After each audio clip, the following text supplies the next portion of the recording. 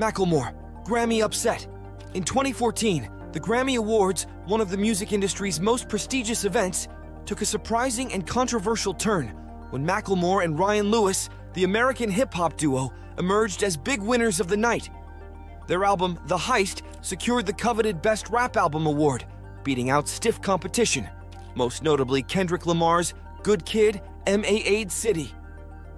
What should have been a moment of triumph for Macklemore and Lewis instead turned into a divisive and contentious affair that left the hip-hop community in an uproar. The Grammy victory of Macklemore and Lewis stirred a passionate debate within the hip-hop world. Many fans and critics felt that Kendrick Lamar's work on Good Kid, M.A.'d City was more deserving of the award, citing the album's critical acclaim and its cultural impact.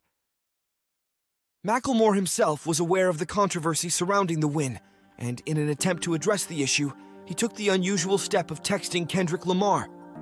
While his intentions were likely to make amends and express his respect for Lamar's work, it only added fuel to the backlash. The hip-hop community questioned the sincerity of his actions, and Macklemore was widely criticized for what was seen as an insensitive move. The aftermath of this Grammy upset had lasting implications for Macklemore's career. Despite his initial success, the controversy surrounding his Grammy win and the subsequent attempts to rectify the situation caused a significant portion of the hip-hop community to view him with suspicion. He struggled to regain the favor and support of fans who felt that the Best Rap Album win should have gone to Kendrick Lamar.